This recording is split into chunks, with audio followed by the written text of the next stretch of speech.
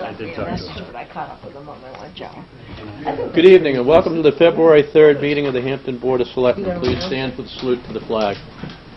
I pledge allegiance to the flag of the United States of America and to the republic for which it stands, one nation, under God, indivisible, with liberty and justice for all. I'd like to introduce the board. To my immediate left, Selectman Phil Bean. To my far right, Selectman Mike Pluff. To his left, Selectman Mary Louise Woolsey. To my immediate right, Town Manager Fred Welch. Dick Nichols, Chairman, and Mike Pierce called me about a half hour ago and indicated he would be along shortly, but start without him, so that's what we'll do. First item on the agenda is a public hearing under RSA 35:95B to apply for no-cost assistance with planning for coastal flood hazards and climate change impacts under the 2014-2015 Assistance Program for New Hampshire Coastal Zone Communities. This no-cost project will provide in-kind services with a value of over $5,000 to the town. I believe Jay Diener, or Jamie, why don't you come up and say what you want to say about this program and grant. Hello, thank you. Jay and I are here about this program that we hope to apply for to get no-cost assistance with planning for coastal flood hazards and climate change impacts. Two communities from the region would be selected using a short application, which are due on February 14th. When we found out about this, discussed the opportunity with the Planning Board and Jay, representing the Conservation Commission, and their support from both to apply. What does it involve? Well, if we get selected,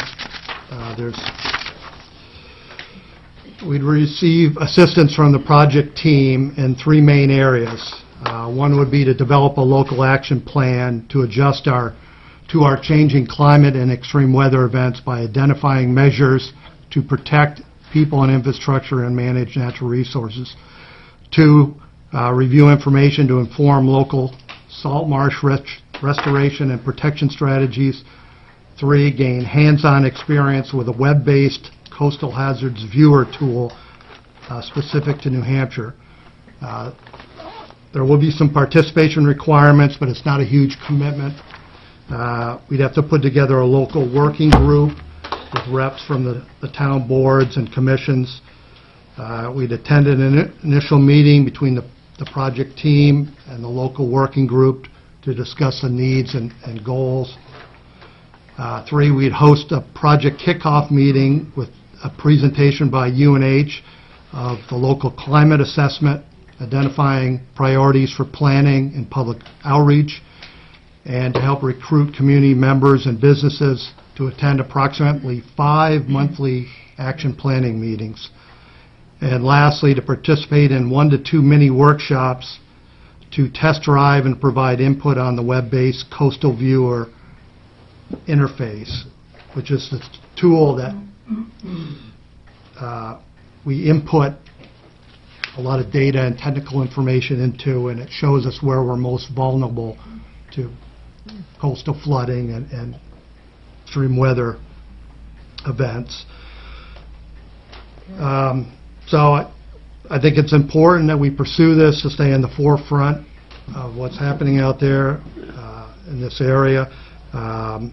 As you know, the Planning Department doesn't have a large budget for technical assistance, so we look for low cost or no cost whenever we can. I think Jay wanted to provide some other information about the application and what we hope to accomplish. Thanks, Jamie. I look at this as an expansion of the efforts of the New Hampshire Coastal Adaptation Workshop Program that we were a part of in 2011 and 2012, in which a variety of different organizations worked with us and the folks in Seabrook and Hampton Falls to do some economic modeling of the impacts of sea level rise and of coastal storm activity. In addition to being a member of the Conservation Commission here in Hampton, I'm also a member of the Seabrook-Hampton Estuary Alliance, and I spoke with members of that group, and we came to the conclusion that it might make sense for the 3 towns to apply for this assistance as one unit, if you will, one entity, and approach this on a regional basis. I discussed this with Jamie. He agreed. I also spoke with Chris Keeley of the New Hampshire Sea Grant program, and they're one of the sponsors of this effort, and he also thought it made sense for us to approach this on a regional basis. So I've been in touch with the town managers in Seabrook and in Hampton Falls. They agreed. They'll provide personnel to participate in this program. So we'd like to go ahead and approach this and apply for this as one entity comprised of the 3 towns we all share, the Seabrook, Hampton, Estuary, and of course the harbor. So it makes sense that we all work together on this effort. Okay, questions or comments from the board? Mary Louise? So you're talking about the estuary, you're talking about looking at the river as well as the ocean. Correct. Because that goes through the Hampton Falls and everything. Sure. Is someday somebody going to step forward and say, stop building in the wetlands? Well, seriously.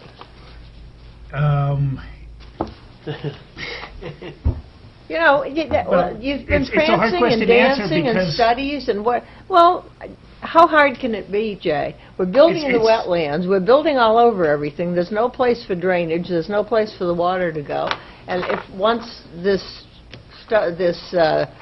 natural cycle progresses and the waters get higher and higher.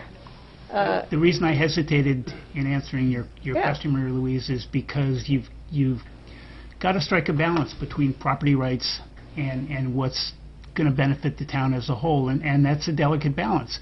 We're dealing with that now. We've got a warrant article this year to reduce the amount of impervious structure Right. in town relative to what you're suggesting. That's a pretty minor change, Yeah. but even that is frankly a difficult position to get everybody on board and everybody supporting.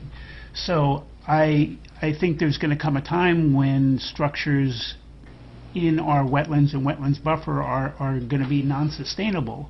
Right. But I don't think we're at that point yet.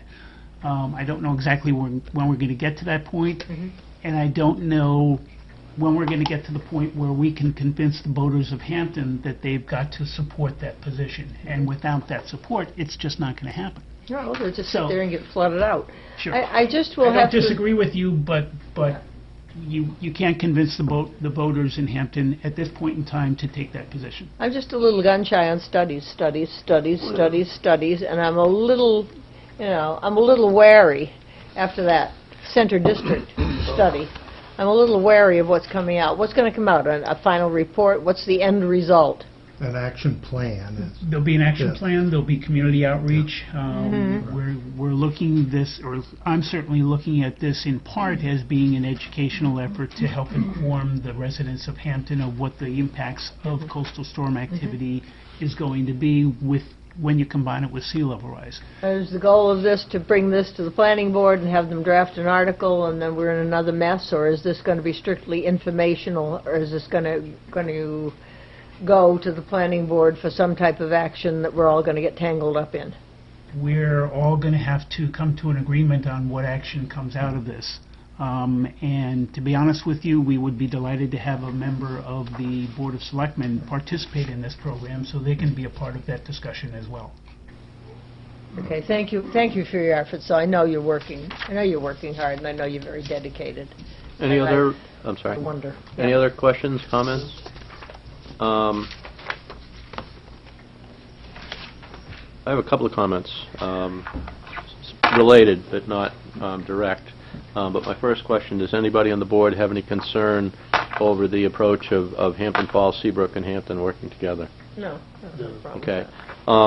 Just one comment in terms of this appears to be somewhat competitive or whatever. In other words, there was a list of potential towns in two. I recall hearing a statistic back in conjunction with our application for FEMA natural hazard mitigation grants. That was a statistic. I remember it, but I don't know that I'm remembering it correctly because it was a couple of years ago.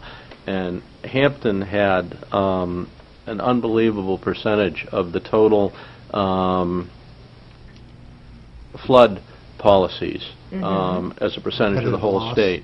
It was, I'm remembering it's 60%, but I may very well, and this came from some of the FEMA and the state Department of Safety people that were there. I may be remembering the 60% incorrectly, but I remember when the percentage came out, I fell out of my chair, you know, with the percentage of the whole state. So you might want to research that in terms of part of the competing, you know, if you will. The other thing is just kind of an aside, but it's interesting, as I'm sure you know, that Congress a couple of years ago kind of put a sunset on subsidies associated with flood insurance or whatever, but I understand that this past week the Senate passed a bill that would actually extend those subsidies out. How that might fare in the House of Representatives, I don't know, but it did pass the Senate this past week, so whatever. Okay, if that's basically it, I'd like to go out to the public. If anybody from the public wishes to comment on this grant, whatever. Arthur? One quick thought while Arthur's coming up. Is this a grant of $5,000 per town, if you're pooling the 3 towns? Well, there's no cost involved with this. However, there is a value attached to it. We don't know what that value is, so we want to assume that it's $5,000, and we want to make sure that we're going through the proper procedures to be able to apply for and accept this no cost assistance should it come in. Arthur? Art Moody, 3 Thompson Road. Welcome. Last I heard about this was at the last planning board meeting in January, where the town planner asked the planning board to sponsor this, and the town council says you got to go to selectmen because it may be valued over $5,000, in which under the statute they have to have a hearing. Then it never came to here, to a Monday night meeting of the selectmen, because the chairman of the planning board was going to come and ask. And then I see the conservation is now involved, and it's already on the agenda without a selectman's vote. And we're involving other towns, the parasite towns. They sponge off us all the time. You heard the people at your last meeting who are involved with Eaton Park. They're all multi-town groups that we based here. We don't have enough people for teams in 15,000 population. What happens on this is they get a local group, if you get the so-called grant, of stakeholders. Where have we heard that before? Which would probably be people that live on the coast that want seawalls by the taxpayers. And they become a lobbying group. And you'll never hear the end of it. I read Seacoast Sunday yesterday, Southern Maine, EPA on the new flood maps, floodplain maps are going to increase the height, what the height of the waves are as they come in, 2 to 3 feet over what they were. Yep. And for the first time they're going to say that these can go up the river and the estuaries in the Hampton Harbor, Seabrook Harbor, at that level for the first time. I know in Massachusetts, Lowell, Mass. was all of a sudden, yeah, how come we're involved with coastal? Yeah. So, to get involved with this, it'll never end. I think there's probably a good chance that one of the 2 grants in New Hampshire will be down here on the Atlantic. It makes sense. But I'm against, I stood in this room where we had someone from Rye and Northampton telling me that we want your sewer, Forget it. Thank you, Arthur. Anybody else from the public? Okay, seeing none, back to the board. Would somebody like to make a motion to approve the application of these grants in an amount up to or over $5,000 along with the joint participation with Seabrook and Hampton Falls. I would make that motion, seeing that nobody jumped forward. Would somebody like the second? Seconded by Selectman Bean. Any further discussion? All in favor? Opposed? Abstained? Motion passes 3-1-1 with Bean, Nichols, and Plus in favor, Woolsey opposed, Pierce abstaining. Okay. Thank you.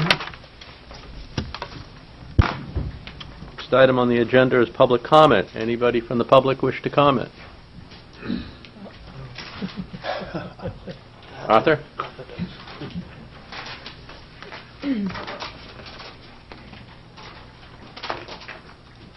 Moody Arthur, as they say in the military.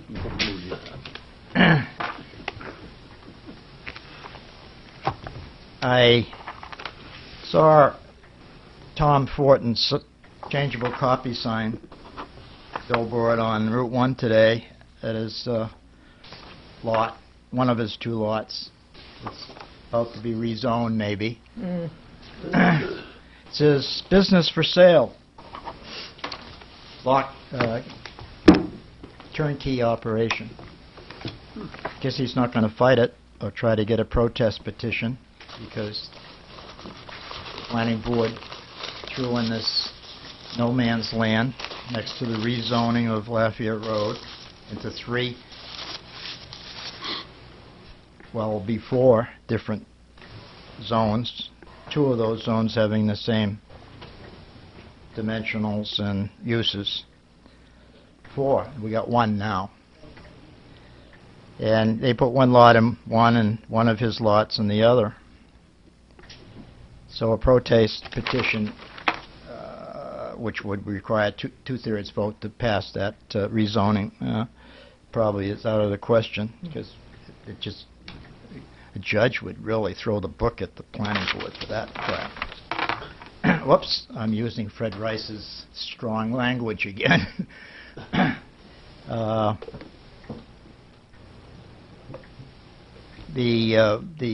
Those 2 rezoning articles, Beach and Route 1, did not conform to the minimum requirements of our ordinance as proposed by the planning board back in the 80s.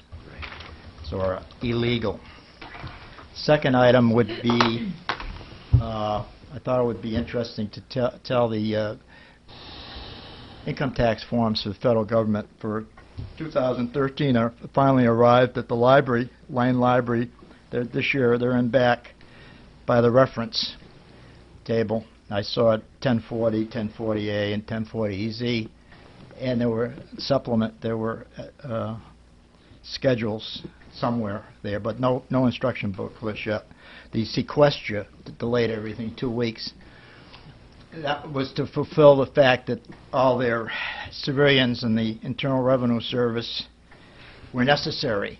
So you give us 2 weeks off, then you only leave us with 82% of our workforce, then we're going to not be able to get the job done on time. That was certainly done to fulfill that prophecy. As we said in Washington, the workload expands to fill the available personnel.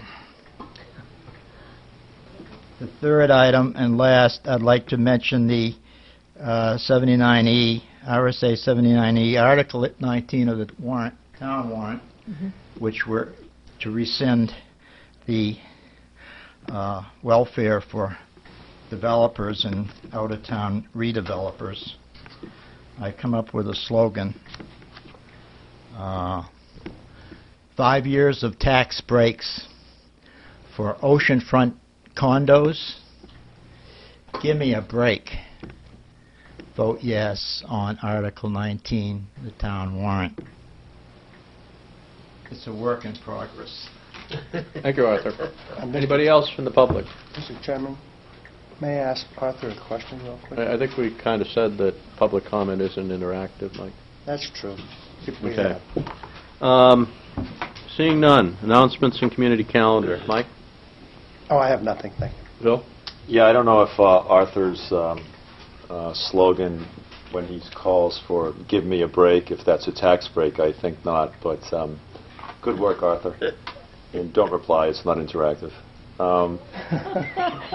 Great, great town meeting, and kudos to the moderator, Mr. Casasa. Stood his post the entire day, didn't waver, had no relief, and he did a remarkable job.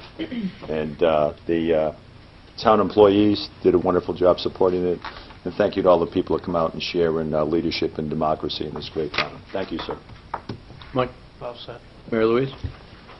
It was a good meeting, but a very disappointing meeting from the point of view of the percentage of the population that shows up.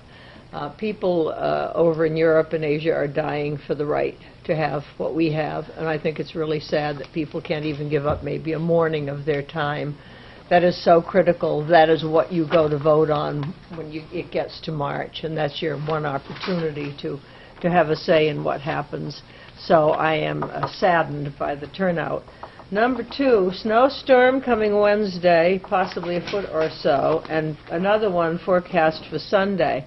Please go online and sign up for email notification so that we don't have carts all over the place when Public Works is not in a collection mode because they're plowing snow. So once again, please sign up to get notices from Public Works. With 2 big storms coming, we really want to have the public informed. I would just add to what Mary Louise said, if you go to the home page of the town website, the links to sign up for any of the notification services, email, Facebook, or voice, are right on the right side of the home page. So, okay, appointments. First appointment, Chief Silver, Fire Department, several issues. Chief? Good evening, sir. Good evening, members of the board.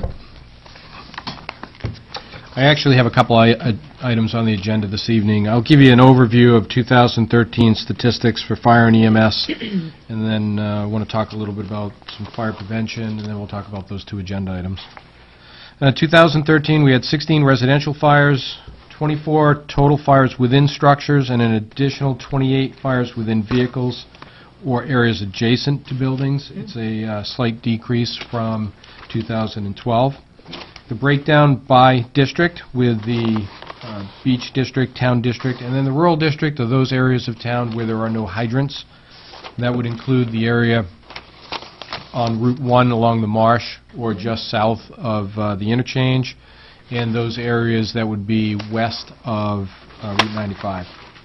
About 46% of our calls occur in the beach district. 53% occur within the town and rural district, and then a very small percentage. Hampton Town-wide was a section that we had included this year because of a major incident. Total fire incidents are down from 1,896 in 2012 to 1,859, and those should be really described as fire apparatus responses. It's about a 2% decrease, no significant decrease in any particular time of year or in any one particular month.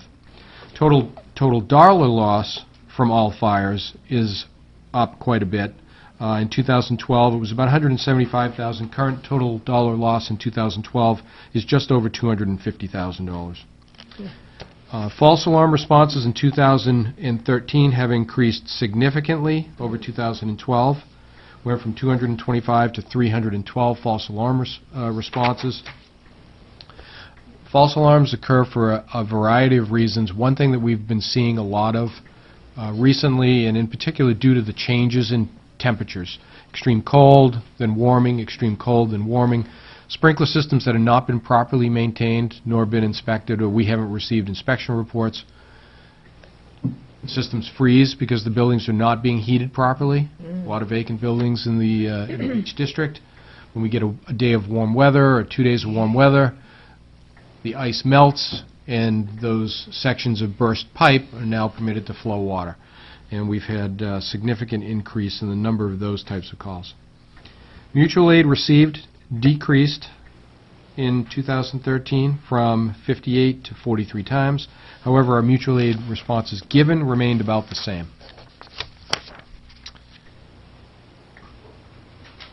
Year through December end, we responded to 2,011 medical emergencies, only a small decrease of about 23 medical emergency responses from 2012. We have had 296 occasions of simultaneous calls, just 5 fewer than in 2012. Those simultaneous calls represent occasions during the year where we have 2, 3, 4, or 5 EMS calls occurring simultaneously. So 300 out of our 2,000 represents a little less than 20%, or a little less than a fifth of our responses. The replacement ambulance is under construction, should be completed within the next 45 days. Due to the delays, we're behind on replacement of ambulances. 2014 is an ambulance replacement year.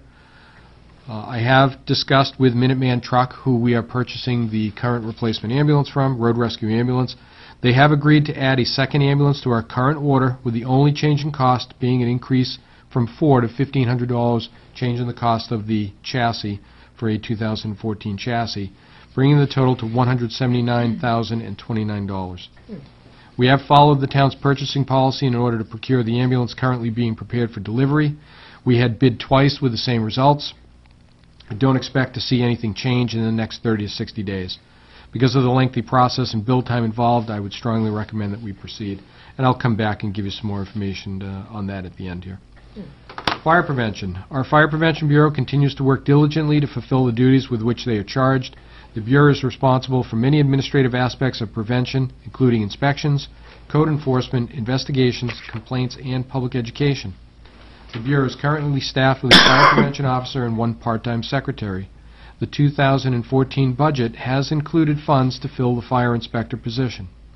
With many projects planned for 2014, it's important for the Bureau to have the necessary personnel to ensure new and renovated properties are constructed to provide the necessary fire protection and safety measures for our residents and visitors. The following illustrates the duties of the Fire Prevention Bureau. Inspections. Fire alarm, sprinkler, hood suppression, and other special suppression reports received annually as required by law are reviewed and logged as inspections. If a system is found to be non-compliant, the owner is notified to submit a plan of action and follow-up is required. These inspections increase each year as new structures are built. So it's not just the inspections that we perform during the construction, but it's the ongoing inspections that are necessary because of the in-place systems. Annually, places of assemblies are inspected and sometimes require reinspection if hazards or compliance issues are identified in the inspection. Upon completion of a project requiring permitting, a witness test and inspection of each fire protection system is performed, and if issues are detected, may also require a reinspection. Currently, the department does not annually inspect mercantile, business, lodging, multifamily apartments, or condominiums that are not places of assembly. We just don't have the resources to address all of those occupancies. We used to do weekend, I'll call them like night patrols, where we would go out and randomly spot check places of assemblies to make sure restaurants, bars, and rental units were not overcrowded.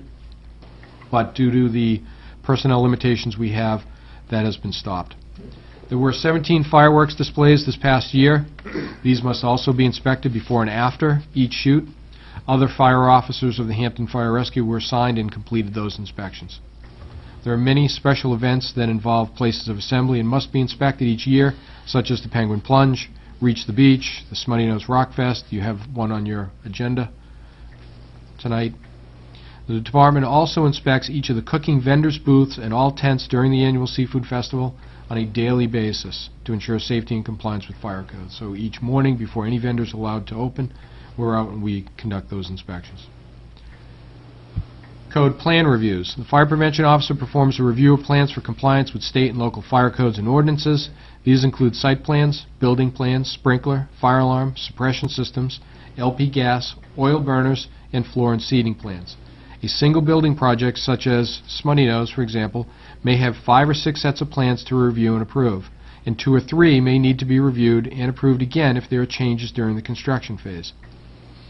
This is followed up by having to witness test and inspect each protection system upon completion of the project. There appears to be a trend in Hampton seeing an increase in the amount of large commercial projects, thus driving the need for additional inspection staff. Plan review is a highly technical aspect of the Bureau and is very time-consuming. Permits. These include permits for installation of various fire suppression systems, places of assembly, LP tanks, oil burners, blasting, and fireworks. Earlier this year, there was a project conducted to revamp many of these permits. This was done to increase the efficiency in communicating the requirements and outlining the process to the public and contractors. There are many large commercial construction projects this past year, as well as many renovations of existing buildings requiring permits. The Bureau works with the Building Department in communicating the status on certain projects, and ultimately we sign off to the Building Department once the project is complete in order to issue the certificate of occupancy. There are many instances of contractors starting work before securing permit. Therefore, they're doing work prior to plans being reviewed and approved. Those are the instances where we frequently encounter problems where they're getting work done, not realizing that they're not performing work that meets the intent of the code. Fire investigations requiring the Bureau of Investigation is currently down to only 5 for 2013. 4 were determined to be accidental with minimal fire and smoke damage. 1 is undetermined and still under investigation. These investigations involve inspecting the property damage over numerous periods of time or numerous days, taking photos, collecting witness statements, and filing reports. We also provide public education, although that has been narrowed down because of the minimal staffing that we have. And where we used to hit all the grades from K through 8, now we're focusing on 3 or 4 grades. We utilize a fire prevention trailer. It's been a valuable tool to us. That was purchased entirely with Fire Act grant funding. We still continue to receive compliments on the programs. Educational materials are given to the children, help carry the message of safety to caregivers and other members in the home. Trailer is also shared with some of the surrounding towns to assist in educating children in their communities as well. Condition of the grant was that it be available for regional use. Inquiries and complaints. Inquiries received mostly revolve around smoke and carbon monoxide detectors. Complaints include lack of working smoke detectors. With the number of rental units that we have in the town of Hampton, it's just not possible for us to get out and make sure every smoke detector works. Frequently we receive calls from people that are renting a unit saying, my smoke detector doesn't work. And every one of those calls has to be followed up upon. Egress issues, storage of combustible materials, large amount of calls responded to by fire suppression involving false alarms due to faulty sprinkler and fire alarm activations. So every one of those fire alarm activations that turned out to be false, a report gets filed with the Fire Prevention Office, and it's their responsibility to follow up. These needs are being addressed in the 2014 Fire Department operating budget. I urge folks at home to please get out and vote this year. Now, that concludes the report of the Fire Department. Chris, can I open it up to questions for the board sure. before we move on to other items on your list there? Questions for the chief? Mary Louise? 2 quick things, Chief. Would you be kind enough to email that report to Jamie Steffen and tell him that I would like a copy of that for every member of the planning board? Sure. I think that is an excellent report. Number 2, are we finding people with the false alarms? People who aren't maintaining the premises, so the pipes freeze and whatever. Are we finding? We traditionally have not. However, there is a provision in our ordinances to fine for multiple false alarms. Okay. So if it's the one time and we don't go back again for a month or 2 months, we consider the next one a separate incident. If we go back 3 times over the course of 1 week, those are probably occasions where we should be considering issuing some type of administrative fine. Okay, thank you. Other questions? Mike? I have a question with the sprinkler systems. Are all sprinkler systems in Hampton all pressurized right to the sprinkler nozzle, or are they all, wait until a couple of zones go off and then it becomes pressurized? There's a couple of different systems that you can install, and they're usually determined by the area of the building and whether or not those areas can be easily heated or not. So there are wet systems, which are the typical sprinkler system where there is water filled in the pipes under pressure all the time. When a fire occurs, the one head closest to the fire first will activate, allowing water flow from that one head immediately. The other types of systems are called dry systems. And it's the same type of piping with a different actuating valve. And on one side of the piping, there's the water under pressure. On the other side, there's air in the pipes under pressure. So the air obviously doesn't freeze. So in those unheated, like an attic space, or in an area underneath an overhang where cars may be parked, a dry system would be installed. Fire occurs, the sprinkler head will still activate, but before water flows, the air under pressure is relieved first, and then water will begin to flow from that sprinkler head. Well, the reason why I ask is because years and years ago, they decided not to put sprinkler systems in computer rooms, big computer operations, because it would fry the people who were in there if that water started pouring down on all those computers. So they decided to go to a gas thing, I forget what it's called, some gas that would blow out from the floor and it'd fill the room full of this marvelous stuff that would put out the fire but not kill the people. Well, they found that wasn't so good because the pressure from the gas would literally blow up the tiles off the floor and then probably hurt people in the process. So they decided, well, we'll use a combination of whatever that gas was called and what they called a dry system. And they were using the dry system in the large computer installations back when before I retired, which would have been in the 90s. I just assumed if I had a hotel at the beach where I'm closed in the wintertime and it's going to be cold, that I would want to invest in a dry system. The dry systems you refer to are usually a dry type of an agent, and they are very expensive. No, I don't mean that. I mean where there's no water in the line. The properties at the beach use a combination of wet and dry systems. I'll just give you an example. The fire stations use combinations of wet and dry systems. The attic spaces are required to be sprinkled, and those use a dry pipe system. There's no water in the pipe. Those areas that we live in are wet sprinkler systems. Problem is that if you don't keep the heat above the temperature at which the water will freeze, the water in the pipes will freeze. So almost all the motels and hotels at the beach have wet systems then? Primarily, wet systems are designed in all living spaces, and dry systems are installed in unoccupied spaces. Generally speaking. Yes. Now, is there any code requirement that you have to Now, have? the other thing you need to understand is just because it's called a dry system, meaning there's no water in the piping, that air under pressure still needs to be maintained. So there are small compressors to continue to maintain that air pressure. Okay. Typically, when a dry system fails, it's because the air compressor wasn't maintained or a loss of power. The pressure slowly goes away, and then the valve opens and it floods the system with water. Once those systems are flooded with water, it is very difficult to drain all the water. Every bit of water has to be removed that system before it can be reset. Okay, that's a good reason to think about it real seriously. Thank you, Chief. Any other questions for the chief? Yeah, I do. Thank you. Good evening, Chief. Thank you. I must have missed the report. If I could get a copy of that report, that would be great. Thank you. Your folks, your men, perhaps, your firefighters picked up my mom again this week. We appreciate it. Thank you very much from the Bean family.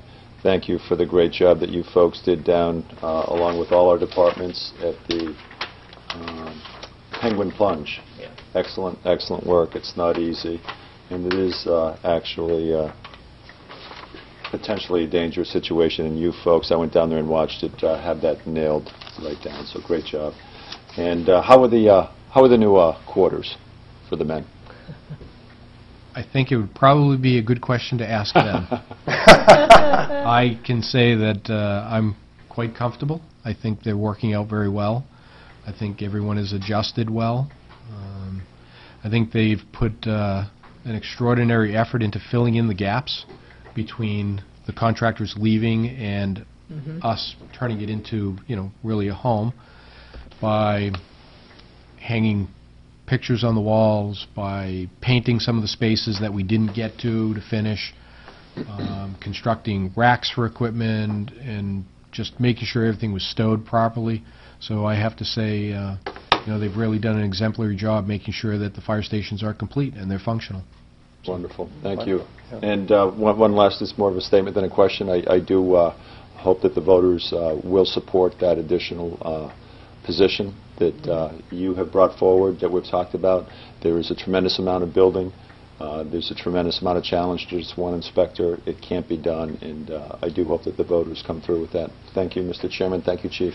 Other questions for the chief? I just have one, Chris. When Mike issued the December, at least current version of the December year-end financial report, I had made a note that the EMS revenues were down by about 46,000 or 8%, but Mike indicated this was actually just 11 months worth of revenues. So it sounds to me from the statistics you threw out, we're looking at about a flat revenue situation once you post the final month's revenues. Is that pretty much I actually have that report. Okay. I was going to offer that comment, that this balance does not include the December Right. billings. However, all invoices were billed through December 31st. Good. So ComStar bills on our behalf. They like to close out the year usually by the second week, no latest, in January. And by about the end of the first week, we had everything prepared, and they had billed everything. We just don't see that.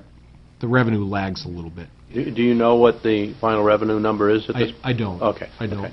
Okay. I think Mike would probably see it before I would. Okay, that's fine. You want to move on to the next item in order, the ambulance Yes. replacement? So, as I started to discuss a little bit, and I want to just kind of give you a quick rundown, I was looking at the fund balance report for 2013, and we have a reported net fund balance of $483,241.15. Does not include the December invoices. That revenue will yet be added to that.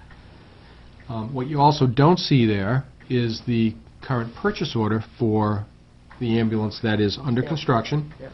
That ambulance PO is in the amount of $177,529.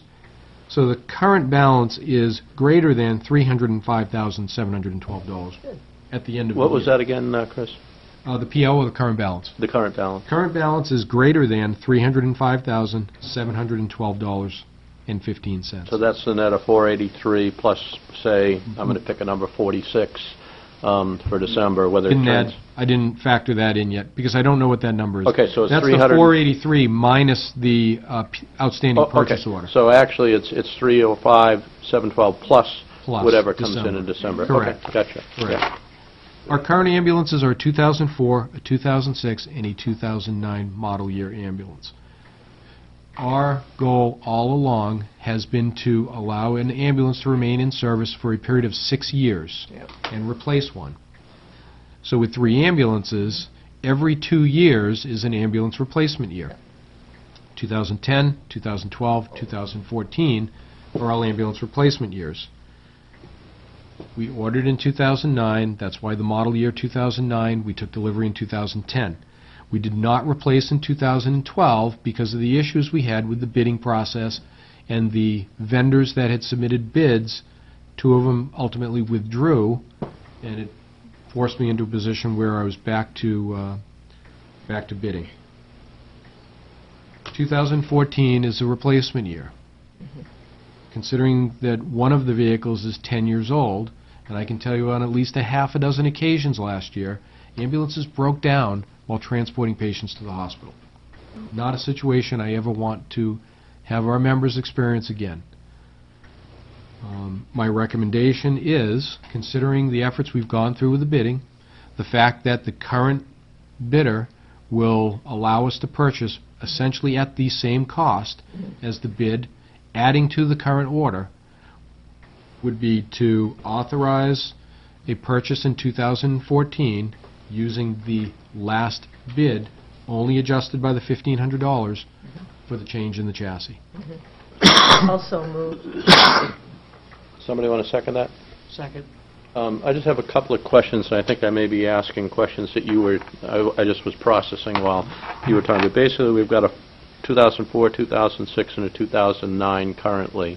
You have one on order, so we're essentially going to, just based on what's already in process, have a 2014, and presumably the 2004 is going to go away. So based on what's already happening, we've got a 2004 on the near horizon, we'll have a 2006, 2009, and a 2014. 13 chassis. It's a And 13. before we fell behind, we were replacing one of them approximately every how many years? 2. Every two, Yes. 2 we just said. Okay, so every 2 years or whatever. So if what you're basically suggesting is then we would actually be replacing 2 in 2014? Only because the one that is under construction now was the one that should have Oh, no, I purchased in understand. 12. Yeah. So what I'm asking is, this is a 2013 model year ambulance. We'll take delivery within the next 45 days. Yeah. Let's put in the order for Right. a 2014, which will take delivery in the latter Right. half of Right. 2014. I understand that. It appears, in terms of fund balance, from everything you just said, I just used a number of 46,000 to add to your 305,000, so you've got, I'm anticipating a $350,000 number, could be 340, could be 360, whatever. You would be taking out of that if this second purchase went ahead, 179. So it appears that there's adequate, more than adequate money in the fund balance to be able to do that. Now you would end up with a situation with a 2000, presumably the 2006 goes away when that second one shows up. Correct. So you'd end up with a 2009, and I'm going to call it, whether it's the right model year or not, a 2014 and a 2014. In theory, just kind of follow it forward for me then. At what point would the 2009 be replaced? 2016. Okay. So now in 2016, we replace another one.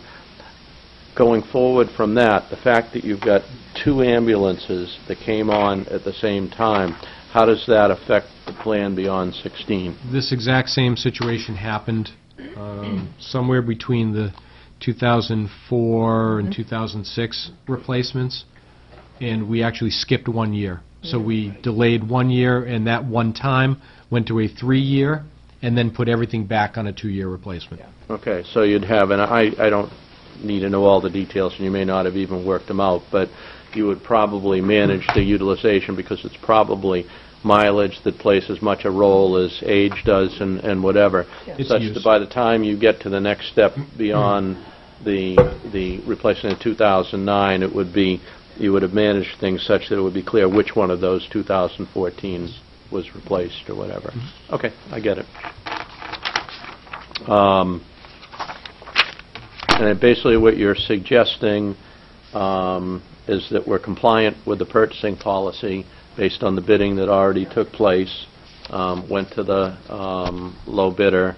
I don't have any reason to challenge that, and I even have a foggy recollection of a time frame in the purchasing policy that says if something was bid within 6 months and it's within so much of, that amount, I think I think we should check that just to confirm it, because we're not even asking for a waiver. But I don't think that that's, I tend to agree with you, I guess is what I'm saying. So given that the selectmen have to approve everything over $50,000, then does somebody, and you've already got approval on the first one, the one that's in process, does somebody want to make a motion to approve the I purchase have a of this? motion on the table. Okay, I'm sorry, you Mr. do. Clough seconded. And second. Any further discussion? All in favor? Unanimous. Great, thank Okay, you. Chris, and Last the final item. is Yep. declaring as surplus a 2004 Polaris Ranger. The 2004 Polaris Ranger was purchased with State Homeland Security grant funds, 100% funded by State Homeland Security grant funds. As part of 2013 purchases, a PO was executed for a replacement. I would like to utilize the old unit as a trade-in. Good. The 3, already went through the whole process of securing quotes. Basically all 3 of them had offered the same. We've already executed a PO to Plastow Power Sports for the purchase of the replacement. It's just more of a formality requiring that it be declared as surplus so that I can comply with the conditions of the grant. So moved. We have a second? I'll second for conversation, but I definitely have a question. Okay, seconded by Selectman Pierce, motion by Selectman Wolsey. Mike, you have So this, by be declaring it surplus, we'll get around all the federal and state rigmarole Yes. of being able to dispose of it in a proper manner. That's correct. Okay. Correct. When we dispose of property that was purchased with federal grant funds, we can't dispose of it in a way that would generate a revenue for the town. So using it as a trade-in shows that we're using whatever value it has remaining, and we're putting that value towards another piece of equipment that will be used in the same manner. Right. Well, that should Good. make them happy. Any other discussion? I'm voting. All in favor? Unanimous. Great. Okay, that cover it all? Before the chief leaves, may I bring up one thing that I have been thinking about? In your budget, it shows a line for overtime, and this may be relevant for the police department as well, but I think it's probably time to differentiate between overtime and replacement payments, shall we say. For example, if somebody's on vacation, that's not overtime. You have to replace that body. And I think it would give us a little better picture of the replacements that you're required to fund, as opposed to if you have to call people in literally for overtime. So I'm wondering if you would consider, and if the board would give a little consideration to putting an extra line in the chief's budget If I to give could, us a little truer I cost. might Yep. be able to answer that question for you. Okay. There are actually 4 lines in the Okay. budget. 7 lines. Well, There are, but the Oh, ones the that, different I think the ones segments. that Yeah. Ms. Woolsey is referring to, one is called overtime, Right. one is called vacation, one is called sick, and one is called callback. Okay. So the first 3, overtime, vacation, and sick, are almost entirely replacement cost Okay. lines. Okay. The only one that is truly an overtime would be the callback. That's in excess of when we have an emergency that requires the return of off-duty personnel. Okay.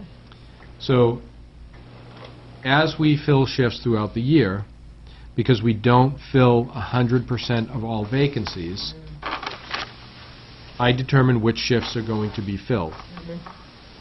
And let's say in this particular work week, there were 100 hours of vacation leave, and there were 24 hours of sick leave. There was no callback. Let's just forget about that for a minute. And there were some training activities where members were on duty and had to be relieved to go to training. Over the course of the year, only about 70% of vacation leave gets filled. Yeah. So not 100%. Right. Sick leave, and I have the exact numbers. I've been Right. tracking it for the last I couple know of you years. do. Yeah. About 60% of sick leave gets filled. Okay. On the overtime, it varies because there are a lot of reasons for overtime. Right. Some of it could be contractual, some of it could be training, some of it could be bereavement leave, Right. training, attendance at certain meetings that are required to be paid. So I think we're already doing what you're Jack, we asking. are. But perhaps then, to make it clear, because the Budget Committee is going over this, and people who aren't intimately familiar with what's happening, maybe put a little parenthetical on the line saying, replacement cost, to differentiate those lines from the actual overtime. It's just a thought. I mean, you can certainly change the description, I guess, but I agree with the chief. We're doing that.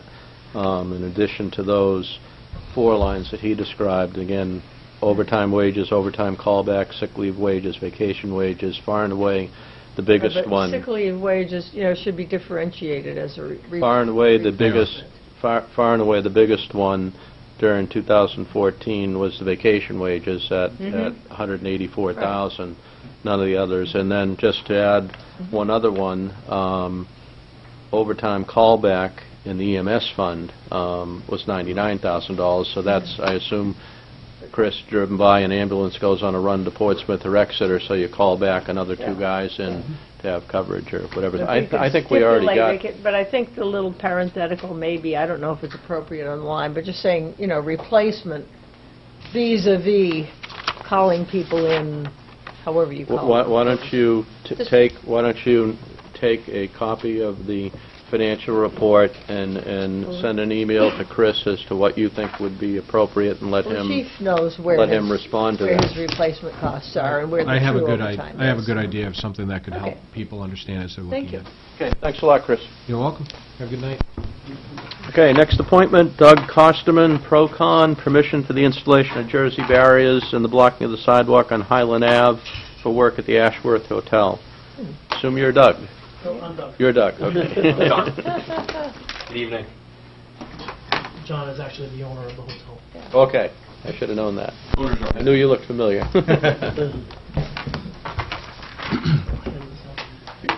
Yeah. Thank you. Thank you, sir.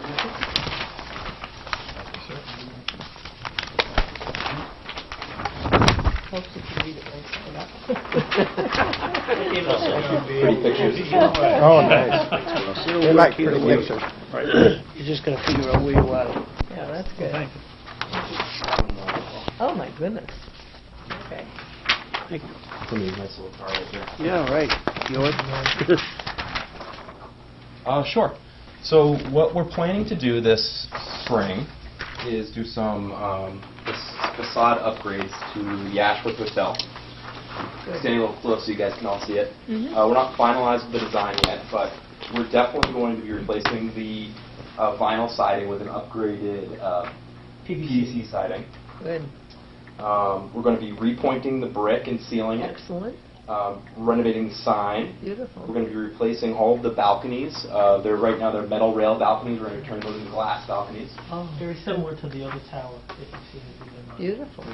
We're going to be replacing all of the exterior lighting Mm-hmm. and adding these nice windows along Highland Ave into our ballroom, as well as upgrading the grill into the below grade parking.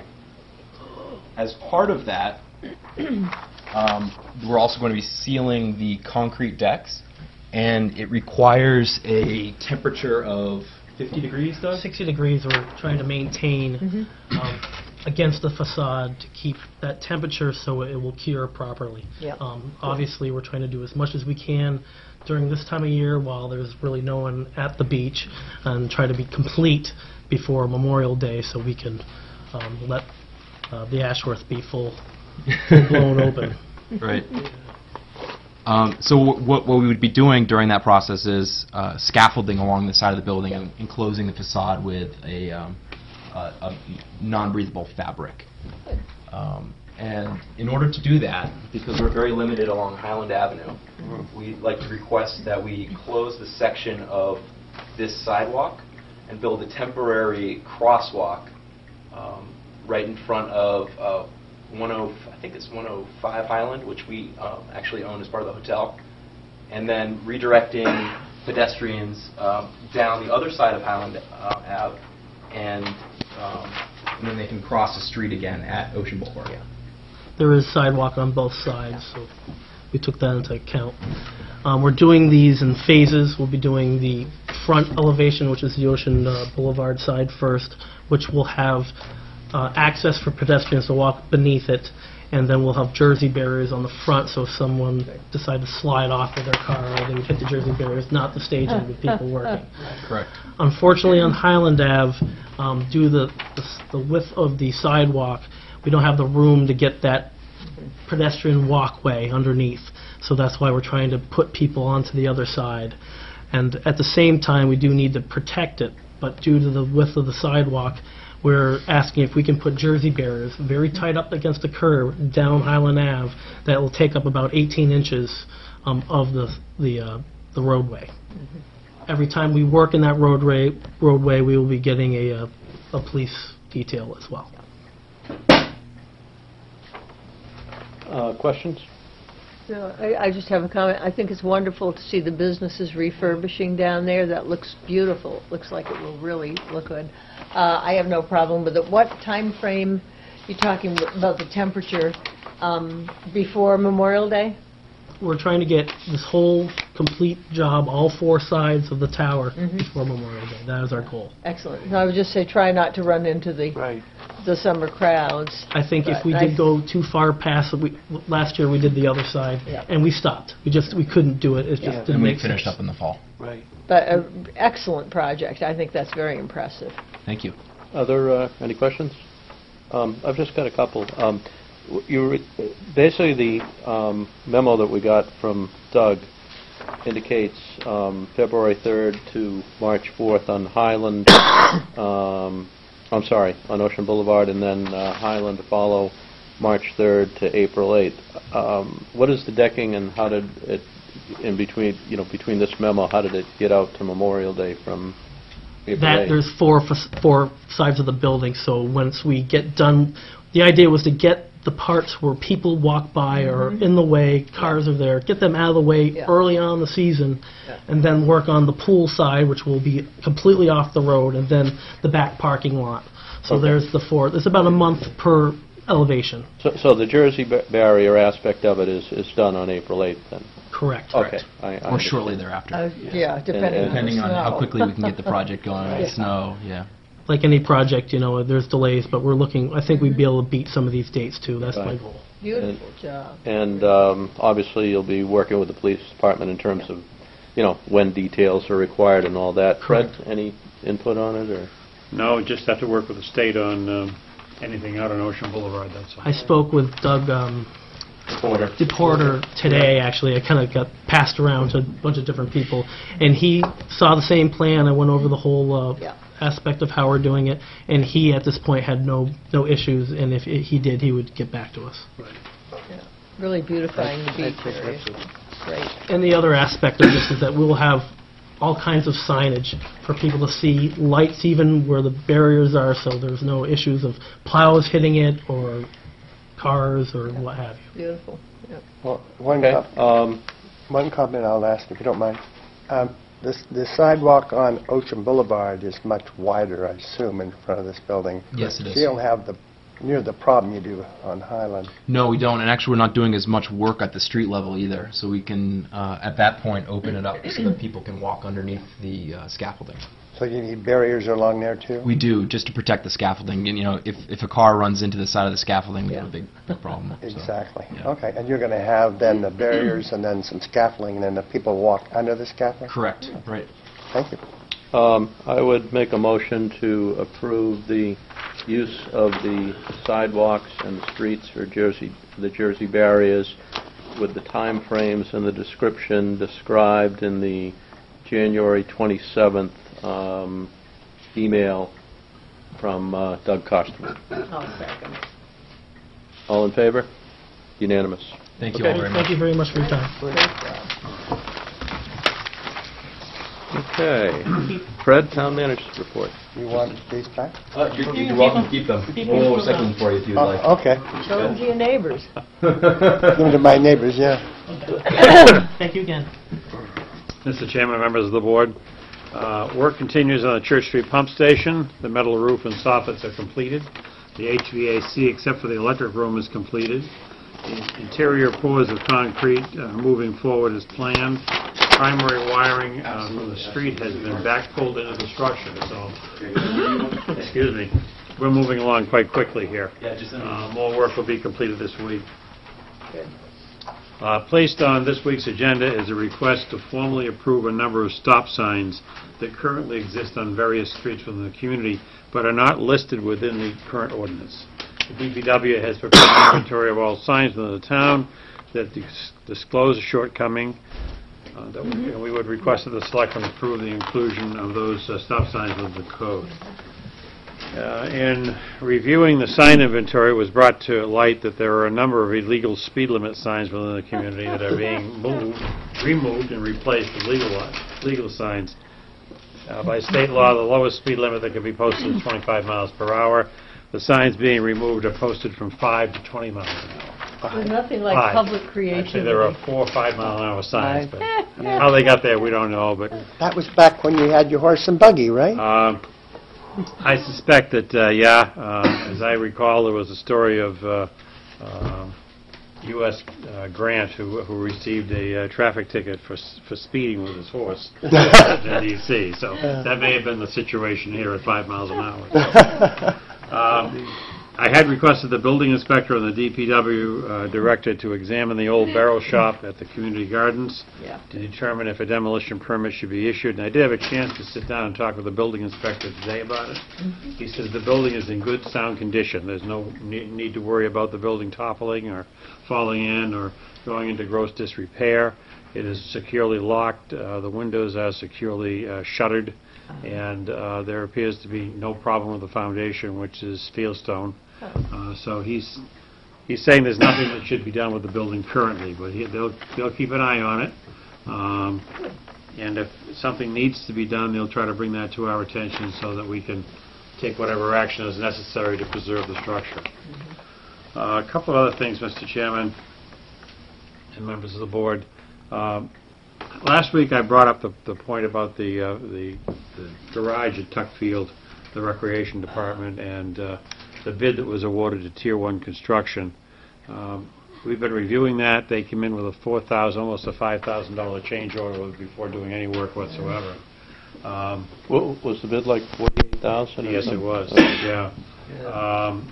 In fairness to not just them, but also the other bidders, we haven't even started work here yet.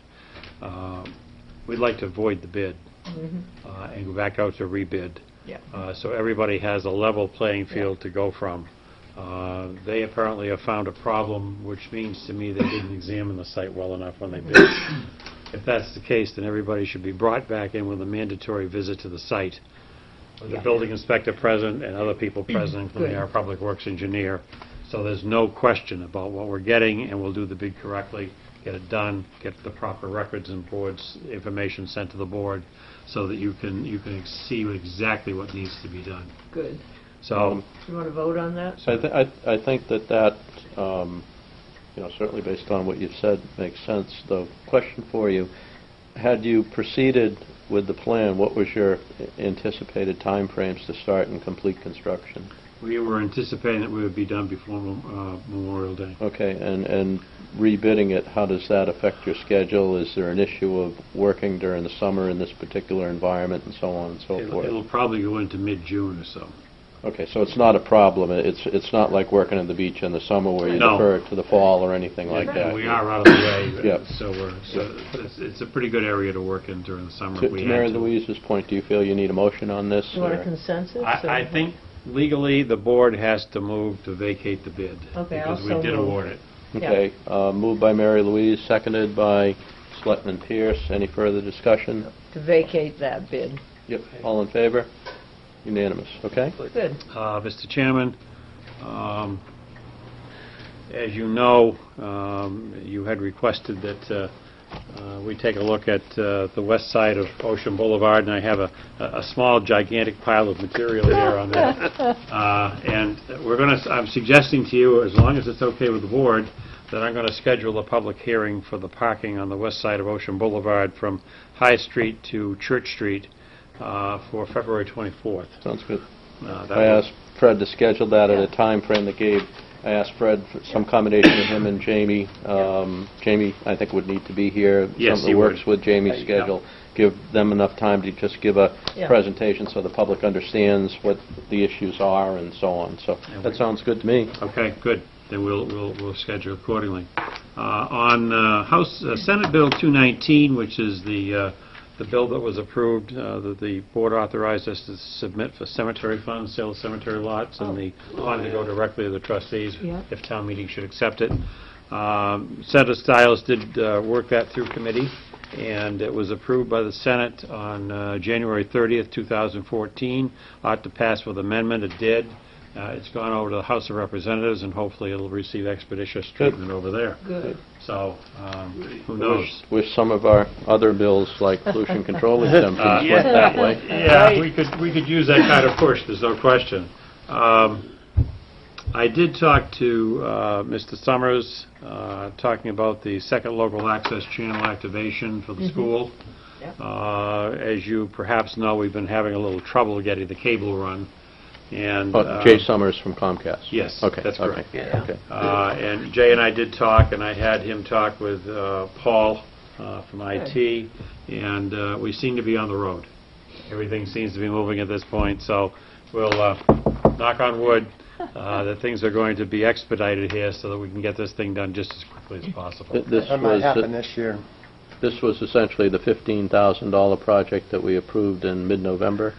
Actually, this deals with the $67,000 project of running the cable from, well, part of that is part of that whole thing. It's $15,000 that we approved, but it runs a second cable from the head end here to the head end there, so that we tie the two head ends But again, together. all we've approved is It's 15, and I don't believe it was right. anticipated to cost any more than And I that. don't think it's even going to cost that. Right, okay. So that's in the works, and I've talked to Jay, and they seem to be moving along. Thank goodness. Wait and see. We'll use our best method to figure out what's going They have on. no problem with rate increases, but they have problems doing that stuff. Yeah, we have a lot of things. I've given you tonight a copy of the short Good grief. traffic control study for the center of town. Oh, goodness. Yes, I agree. It's an oh goodness sort of situation. It's completed, and I think the comments that were made by Mrs. Woolsey and Mr. Rice are incorporated within the plan, and the chief is going to come in at your next meeting and go through it, get your blessing for the recommendation, and move forward to get this done as quickly as possible. So that we have the I whole thought thing we done. said at least a half a dozen times that there was going to be some sort of on-site interaction between Mary Louise and Yeah. Fred Rice and the individual. And I don't know if that's happened. Of course not. Okay. Well, all right. why don't we make that happen? All we need is Okay, a but left-hand turn arrow southbound. you and Fred and a are... right-hand arrow on northbound on Route 1. Get it over with. Okay, Green arrows and forget this it. is the, God, this is I'm going to say it's the seventh time. I made up the number 6 or whatever, that was a Ridiculous. guess. Close to eight. We've got a couple of people who are not traffic engineers, but knowledgeable of the local issues through there there and every whatever. day. Can we get the individual down to meet with them? Well, if they're going to put the confounded turn arrows, then it will solve the problem. I'm just tired of thinking about it. Do it. I'm bothered that we asked a half a dozen times for that to happen, and Yes. it didn't happen. It I'd never like to see it happened. happen. Okay. I will direct the chief to make it I happen. understand traffic engineers probably don't necessarily want to meet with, local people who aren't experts or whatever, but I think it's a good thing to do. I'll stand myself. out in the middle of Route 1 at the intersection and direct the traffic if they don't get their tailbones going. Anything else, Fred? Yes, sir, there are a couple of other things. I have not heard back from the meeting of the Seabrook Selectmen today at 10 o'clock. but Okay. I'm anticipating, because they're getting ready for their deliberative session, Oh, that we will yep. hear shortly. Yep. I have referred to the Park and Recreation Department a communication from Unitel. They are providing $2 million worth of funding for energy efficiency controls and new lighting systems. And I've referred that to them so they can apply for the new lighting systems at the park that they have on the warrant for town meeting. Hopefully that will work. I can tell you the $500,000 grant for the dam and the culvert and Meadow Pond, and this is it, was submitted on time by the Department of Public Works. Good. You have tonight a copy of all of the changes by article. Yep. For your reference in your material that I brought down tonight. So you have that. Hopefully, it gives you a That's good this document picture. here? Yes, sir. Yep. Gives you a good picture of actually what was done at the meeting. Beautiful. Okay, any questions for Fred? I have just one quick request that I made of Fred before the meeting, but I'll say it to you as well. I asked him for 4 Make Way for Ducks signs for the... Well, people are complaining that the ducks are getting killed at the pond. It's Coffin Pond, but it's called Bachelor's Pond on Toll Farm Road, and the other pond is... It's actually over the river. Yeah, it's over Yeah, the Taylor yeah. River. Yeah, because the poor little ducks are getting killed. Water increase. I should bring up, Mr. Chairman, before we go any further. I did receive a telephone call from Aquarian They are filing on April 1st for a water rate increase. It won't go into effect. It's good, good. The increase is being postponed because of federal tax credits, so the I think it's 1.9%, could be wrong, but I think it's 1.9, will not go into effect until January, and in January it will be postponed again because of another federal tax January of credit this coming year. 2015. 15. 15. Okay. And it will not go into effect then because of additional federal tax credits. So basically, this WICA charge, you won't see it. And the rates will go down. Any other questions for Fred? I have one. Sir. It's not in any way the issues. Why is so much of your weekly report, particularly this week, not covered in your weekly report on the agenda? I mean, that's the agenda is what, obviously there's some important stuff in there, and I understand some stuff's going to come in Friday afternoon or during the day Monday, but that is what basically warns the public and gives people an opportunity to comment, a public comment, and these are all things, some of which we're even taking votes on. I just think that they should be covered in the written report that's part of the agenda, if possible. And I'm not saying it's perfect or whatever, but literally 50% of what's covered here wasn't on the agenda. And I didn't have it till late Thursday evening or sometime during the day on Friday, and the report had already been done. There seems to be a habit of people postponing until the last moment giving us information. Yeah. I try to give it to you. In some cases, it's a situation of I want to give you the information, then schedule it for another meeting. But I'm not getting this stuff until late. Yeah. Some of it I got, in fact, a couple of things I got today. Well, I guess for those things that are, showing up Friday afternoon and Monday, I understand it. But I would just like to request, particularly being sensitive to things that involve, that we know are sensitive to the public, people may want to input on things that require a vote of the board or whatever. There's nothing that, I mean, at the very least, if there was a particularly important item that would prevent us from putting an updated agenda, in particular on the website, which probably has the widest viewing. If you don't mind my doing that, then I'll be happy to update the agenda. Right. That's not a problem. Right. I haven't received permission to do that, so I haven't done it. Right. Well, I think certainly in terms of updating the agenda for items that are part of your report, particularly if there's an item that you feel, the public would want to know about that. Sure. I think we should do that. I would think, Mr. Chairman, I would prefer postponing it a week before we update the agenda at the last minute. Okay.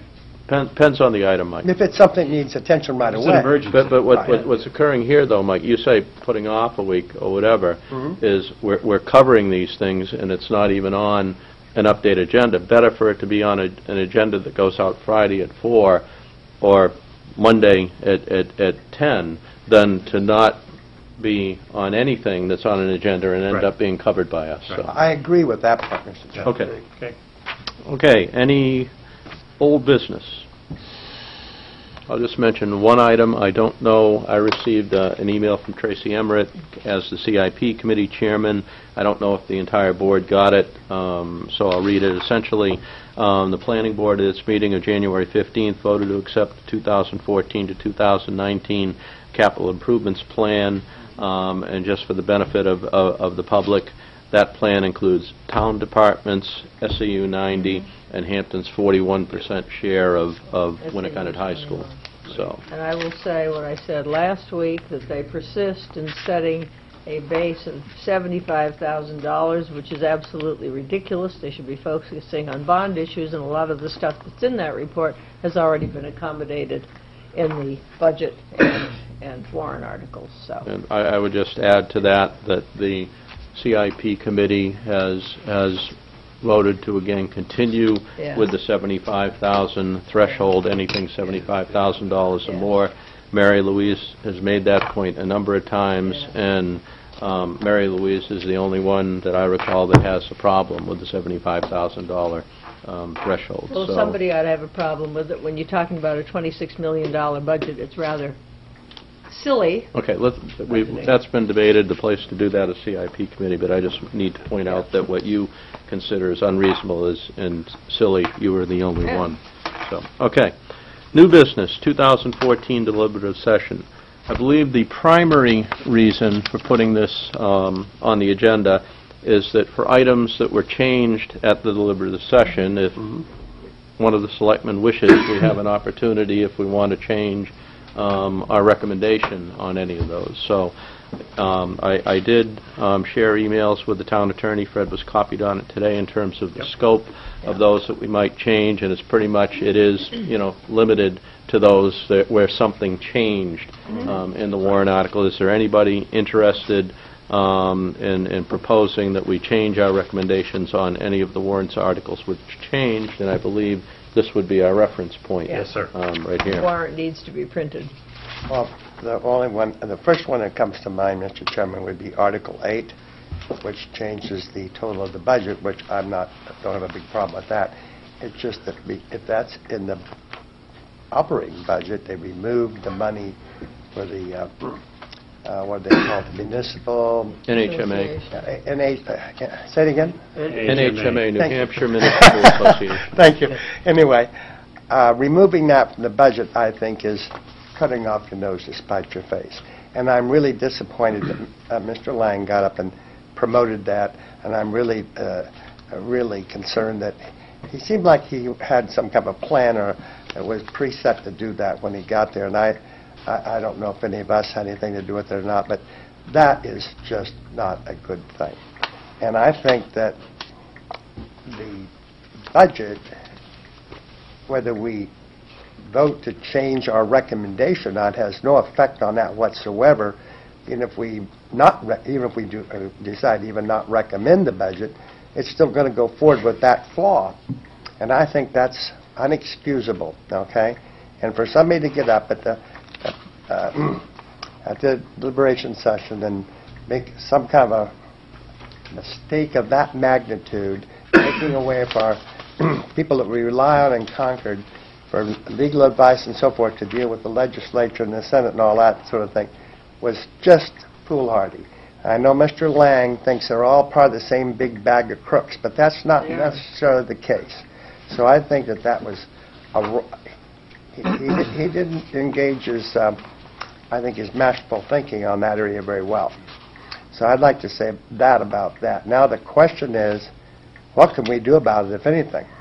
That's the only question I have with that on Article 8. Your point is you don't wish to take another vote on our recommendation. There's nothing that we can do with that. It's with the voters at this point. And whether or not Dave Lang's changes to the budget have any impact depends on how the voters react to the operating budget. So. That's true. Just the board knows that bill was paid on January 10th. We received it on November 4th. As we do every year, we do not pay it in the preceding year. We pay it when the new year opens. So that bill has been paid. So our dues are paid through 2014? Yes, sir, that's correct. And then the money... It is, they are also, all these sums that were cut are also in the default budget, so... Right. Now, the next question following up on that, Fred, is... Well, it is in the default budget, Yes, whereas it is. it's not in the default budget. That is 2014 money. That's correct. Thank you. That is correct, sir. Well, that answers my question completely. Mary Louise, did you have something? I'm sitting here asking people to come to the deliberative session, which is their opportunity to make motions like that, and I'm not going to question anybody's motives for what they're doing, and certainly if there's anyone in this community and in this state who has a right to make a motion regarding that outfit, it's Mr. Lang, who's been fighting for this for the last 11 years. So I think it's rather counterproductive to tell people not to come and make motions that we don't like. I mean, come and make the motion. That's the opportunity. It's not a question of liking or disliking. That is cutting off your nose to spite your face. Well, that is shooting yourself in the foot for the town. that's your perception. No, that's a fact. That has nothing to do with my opinion. Ask anybody else here at the board besides yourself. Who do you go to when you have a legal question problem? The first person you always run to, since I've known you in 2004, you run to the LGC. or the, what we call this other entity? As chairman of the Budget Committee, I used to ask for Yeah. opinions. That's legal opinions, but that's not to say you can't get legal opinions elsewhere. Where are you going to get it And now with if you don't have? the performance they've had, and still owing us money from 2003, 4, 5, 6, 7, 8, and 9. That's a different entity. No. So who are you going to go They to for help started now it. if you don't belong to They it? started it. Who are you going to go to get help if Mr. they're not Chairman. there? Can I comment, and then can we move on? Sure. Okay. I think, first of all, there's two issues that have been thrown around here. One is, should people have the right to make motions like this at deliberative session? Whether you like them or not, obviously, people should Yes. have the right to do that. Yes. Having said that, I agree with Mike's point about the NHMA. They are a separate legal entity from the LGC. As it's structured today, there is a legal entity called the LGC Health Trust. There is a legal entity, the LGC PLT Property Liability True. Trust. Not And there true. is They a... merged. Can I continue without interruption, please? Okay. And there is a third entity known as the New Hampshire Municipal Association, which is a completely separate entity. Okay? I had a discussion this afternoon at 5 o'clock, 5:15, with Judy Silver. Judy is the executive director of the NHMA, which confirmed my understanding of that. The NHMA is essentially 9 people. Some of the people that I have worked with, for example, Cordell Johnson on the pollution control exemption, Barbara Reed on things to do with the pension plan and our efforts to repeal spiking, have been extremely helpful. Besides being available for legal advice, it's a resource where in areas that are gray legally, whatever, our town attorney, Mac Gerald, will often consult with the 2 attorneys up at the HMA, or 2 of the 9 people or whatever, to bounce things off of them or get their opinion at no cost, as opposed to going out to outside counsel at $175 or $200 or whatever.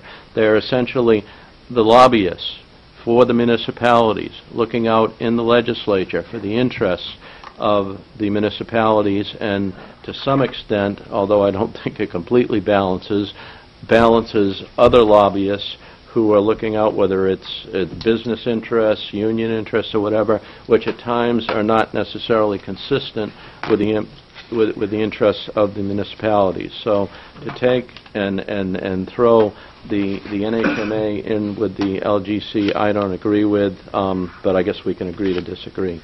Moving on, are there any articles in this list that have changed that anybody wishes to propose that the board rethink its vote as far as recommendations? Does anybody know if the Budget Committee changed recommendations? They were meeting when I left. I have no idea. Okay. We've not received notice if they have. Okay.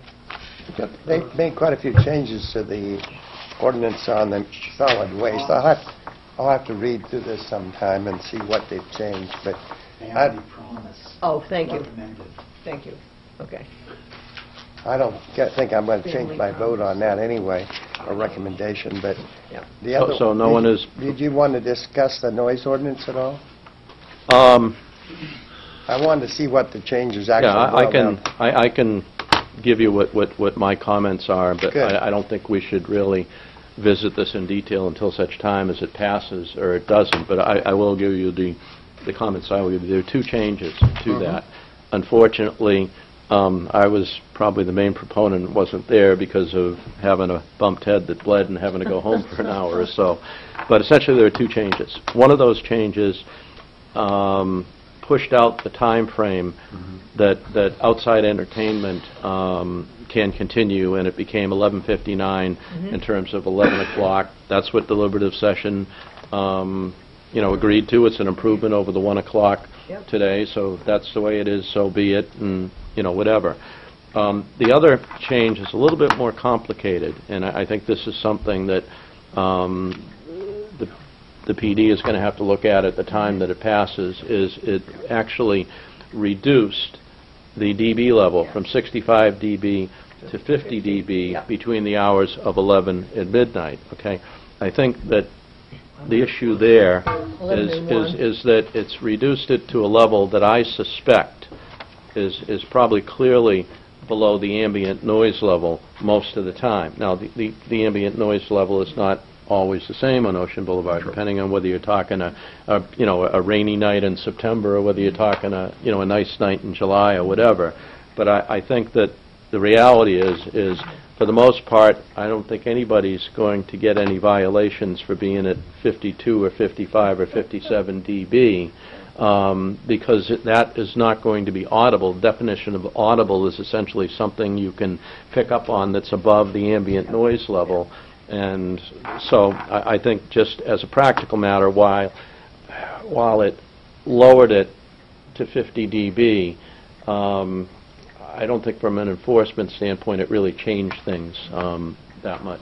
The lowering of the decibel level was from 11 p.m. to 1 p.m. Right, I understand. Yeah, I understand that. You said midnight. Oh, I'm sorry. Yeah. It was the outside entertainment went from 11 to 11:59 or whatever. Yeah. It was 11 to 1 1, instead of being 65 dB is 50. But like I said, I think, obviously it's for the PDB to figure it out, and I'm sure they're not going to put an effort into that until whether or not it passes, and then it doesn't become a practical issue until probably Memorial Day or I whatever. think if you can hear the noise, it's going to be above dB. Anything else on the more, so we don't wish to take a revote on any, that's fine. I'm all set with all of them. I'll make one other comment. I took another pass, or actually an updated pass, based on what came out of deliberative session on the forecast of what's going to happen with the municipal tax rate. And the main thing that's different than what I've forecast in the past has to do with the petitioned warrant articles. You remember a slew of those came in. And if everything that's on the warrant passed, from the operating budget to every one of the warrant articles, selectman-sponsored or petitioned or whatever, the tax rate, municipal portion of the tax rate would rise from $7.04 to $7.93, which would be a 12.6% increase. What was interesting is the sum of all of the petitioned warrant articles has a $275,000, if all of them were to pass, not that they necessarily will, is $275,000 impact in 2014. I don't ever remember any, not that I ever calculated that amount a lot in the past, but I don't ever remember anything like that in terms of that kind of financial impact from a host of petitioned warrant articles. But you're not counting the non-impact articles like the forfeiture fund and the No, trust I fund. know, trust me, Okay. I know. And you're factoring in the whole dollar value of the dam, decommissioning the dam, Right, and, exactly. and the culvert. Exactly. But they're going to be No, offset. I'm not factoring in the whole amount of the culvert, because the culvert, the way the article's worded, the maximum tax impact is $87,500. Right. So my calculation factored in And $87,500. the vehicles, of course, we don't know the trade-in value. Right. Right. One other question I have, so anyway, that's just some information, but $275,000, I wasn't surprised with all the ones that came in the last day. Yeah. 50,000 here, 50,000 there. And Arthur says that the Budget Committee voted to change their vote on recommending the promise, whatever that was. What? Whatever the family promise. Oh, the one that went from 7,000 to 2,500? One other question I have on deliberative session is, and it goes to the DPW vehicle purchase article with the Yes. front-end loader and the backhoe and the sweeper. We had a plan to go out to bid, to have the results of those bids come back, and then at deliberative session, Oh, that's change right. the amount of that article to reflect the bid. Be quite honest with you, it didn't cross my mind till over the weekend. I would have asked at deliberative session if I thought about it. Whatever happened to that? You want the gory story or the whole thing, or you want just the end result? It didn't happen. Well, it did happen. The bids went out. Yeah. And unfortunately, the bids were structured wrong. Oh, they were? They were. And Well- we got calls from, we sent out to a whole flock of bidders. Yes, right. Obviously. Obvious. People who do that kind of work and have that type of equipment. And they said, based upon the bids that you've given us, we can't bid. What was the matter with the structure? The structure was done in such a way as, and I'm assuming they just, I don't know this because I didn't do the bid, they picked up a copy of a bid from someone else, and the copy of the bid from someone else was incomplete, and nobody recognized it. So it left a whole series of things out of the bidding process. When did the bid go out? They didn't send the bid out until a week before deliberative session. Well, how long are you supposed to allow for? I shook my head too. I looked on the website when I thought of that Yeah. over the weekend, and the bid was due Thursday, this past Thursday. That's correct. At 3 o'clock, which in itself is fine, or whatever. One thing that bothered me is the date that the bid was posted to the website was only Tuesday of last week. That's correct. You are correct. So the bid didn't go out until Tuesday, and we thought we were going to... Monday night. And we thought we were going to get responses back on Thursday? I didn't think we were going to get responses back on Thursday. I don't get it. We did get responses But back on Thursday. how does that happen? It almost sounds to me like nobody told Mike Gingras that he was the one that handled it, this was time sensitive. Oh, yeah, I'm sure he was told. I'm sure he was told. We're not They gonna... left 2 days, basically, for the bid to be received.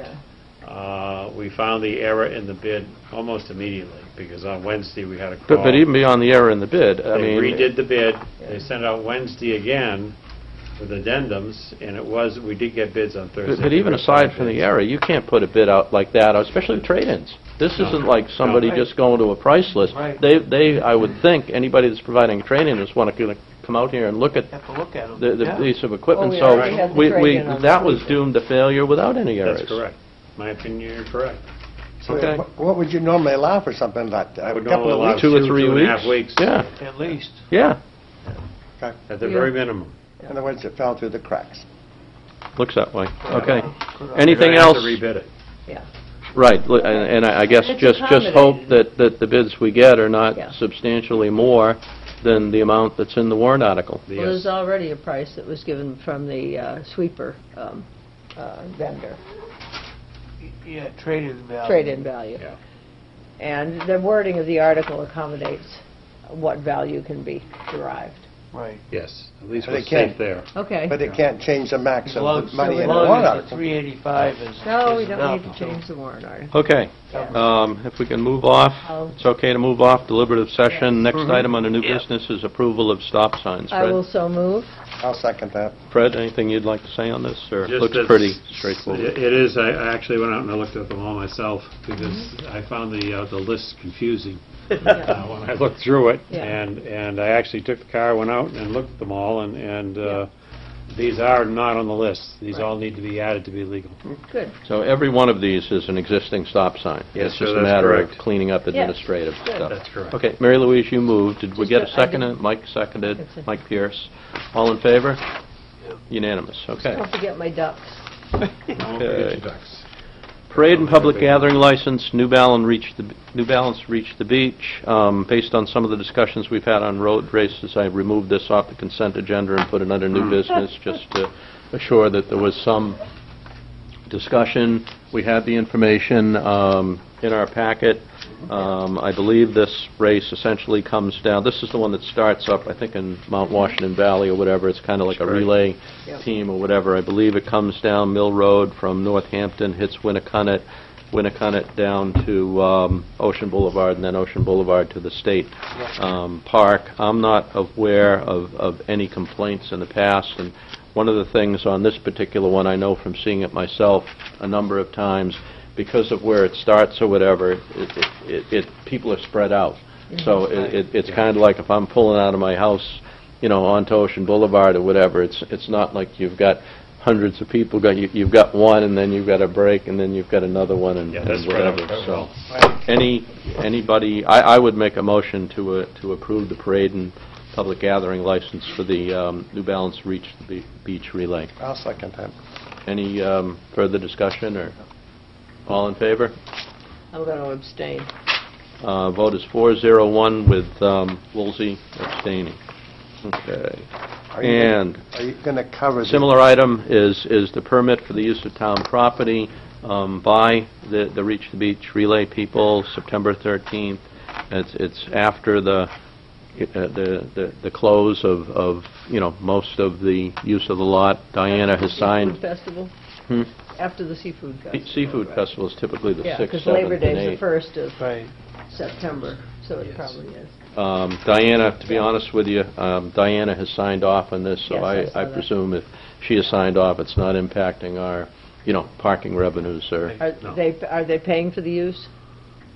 I would suspect not. I don't think they have. We don't. Not after Labor Day. Okay. I would make a motion to approve the use of town property by the Reach the Beach Relay. Second? I'll second that. Any further discussion? All in favor? 5-0, unanimous. Okay.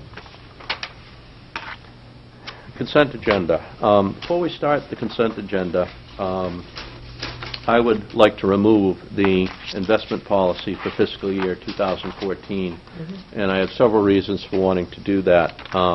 One of which is simply because, as an oversight, it was not included in our packet. I sent an email to Christina over the weekend, asked her to get it out via email today, but probably the greatest reason is people haven't had a chance, just because I did. People have not had a chance to look that over or whatever. It would be my suggestion that we defer this to the meeting in February, where Mike Switzer is in anyway, to do the monthly financial report. Right. And I'll just make a comment of one issue. I did interact with Mike by email today, and I'll just bring the board up to speed on some of that interaction.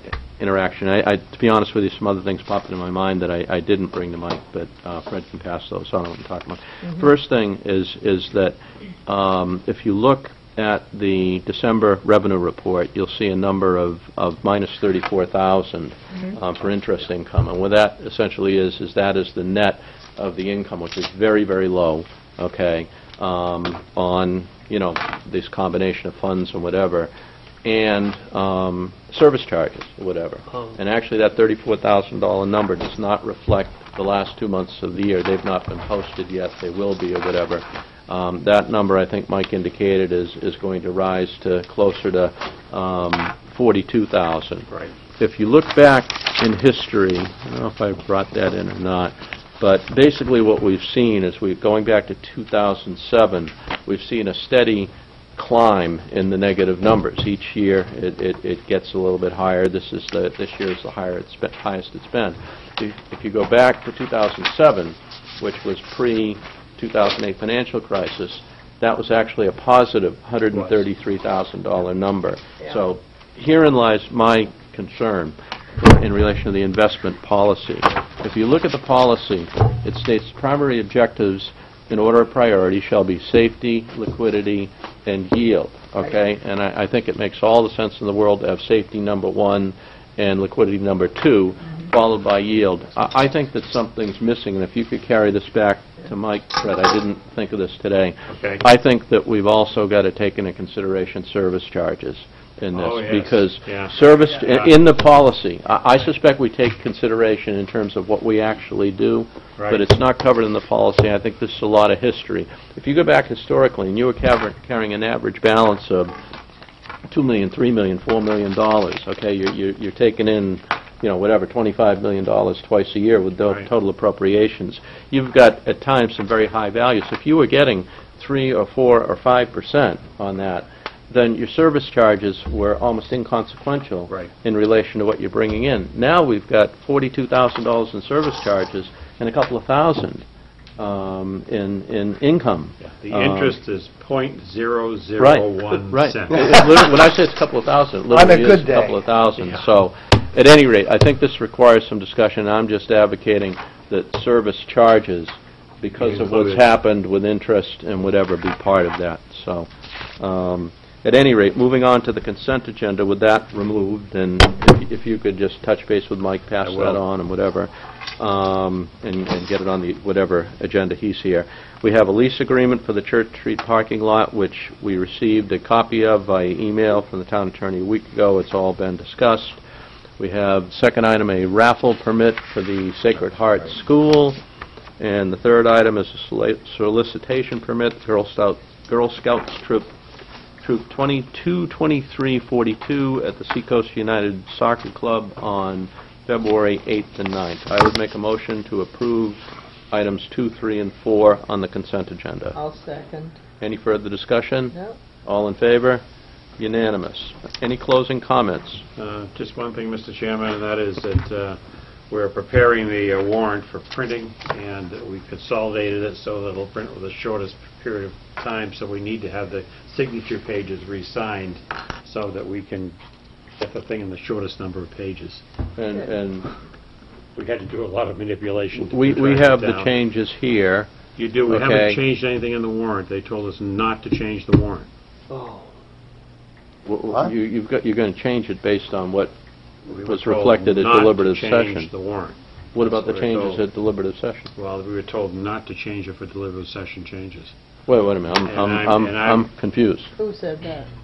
We called the town clerk's office, and I don't know who she talked to, but we were told not to make those changes in the warrant. Well, And I don't agree with that, But why?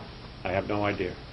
I think those changes should be made, and the items that Why were would taken we out not, should be removed. why would we not change them? We've always changed them. Yeah, we've always changed Why them. have a deliberative session if you're not going to change it? Right. I think it gets changed. let me, I'm not We signing, haven't- I'm not signing anything until I understand what's going on. We haven't even finished the warrant. We've just barely started it, so those changes have to be made, in my opinion, to the entire warrant, because those things have to be made. The town clerk has been told by somebody not to change We it. asked if she could tell us whether or not we should be changing the items in the warrant. My understanding was the word came back that we should not be changing the items. in the Word from who? I don't know. I didn't. Well, we can't take act on the that. information. gentlemen, Who said you, Fine. it was always my posture as chairman of the Municipal Budget Committee when I sought any type of advice to demand it in writing. Yep. And we would like from the haven't town done it. clerk, I- I think we should request from the town clerk. I don't think we No, should we be signing In this writing. with We this. need to be going to the Department of Revenue to find out. Okay, I don't think we should be signing this tonight with this as an open. Well, you got it I think the partly board should get signed. some feedback Yeah. tomorrow via email with the town attorney's involvement in this, and we go from there. We should be talking to the Revenue Department. Yeah. But I think we've Somebody. got to get the town attorney involved tomorrow. We want to know who in Concord, assuming it was someone in Concord, said Who's, that. I don't know. who's We're James talking to? we're missing a We're piece missing here. something. We're Yeah, missing a right. piece here. Yeah. Okay, somebody want to make a motion to adjourn? Yeah, I I'll will do that. so move at 8:47. I will second, Yeah. but before we adjourn, I would like to just reiterate to Fred that something go out to the board tomorrow It will. via email on this change, Yep. issue of changing the warrant by the end of the day tomorrow. Yep. Yeah. Okay. It'll be earlier than that. Okay, We great. appreciate that. Okay. All in favor of adjourning? Unanimous.